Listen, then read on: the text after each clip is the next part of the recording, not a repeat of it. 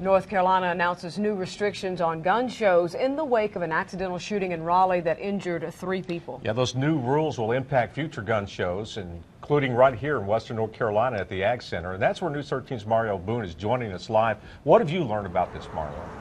Well, as you said, Larry, several changes on the way for the next gun show to hit the grounds of the Western North Carolina Ag Center. And one of those changes involves the use of this little device, a zip tie. Take a look.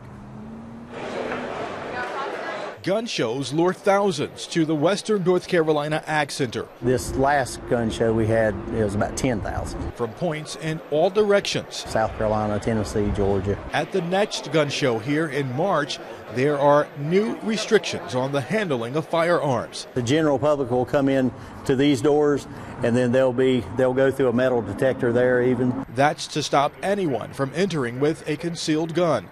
But even before that, visitors must go through a checkpoint to determine if they have weapons in their car. If they do, they'll be instructed to come to the lower parking lot here. Then they'll come down the sidewalk. We'll have this barricaded off to force them into this first meeting room. That's where they'll actually check their firearms there. And again, the key word here is safety.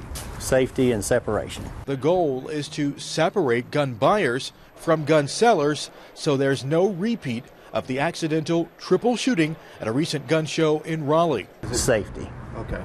Just an extra measure of safety. But Ag Center manager Matt Buchanan says there's more. Guns must be outside their case, unloaded and locked with a zip tie.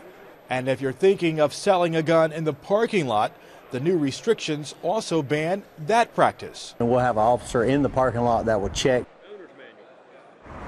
Matt Buchanan tells me there has never been an accidental shooting here at the Western North Carolina Ag Center. He's hoping these new regulations will keep it that way. Reporting live in Fletcher tonight, I'm Mario Boone, News 13.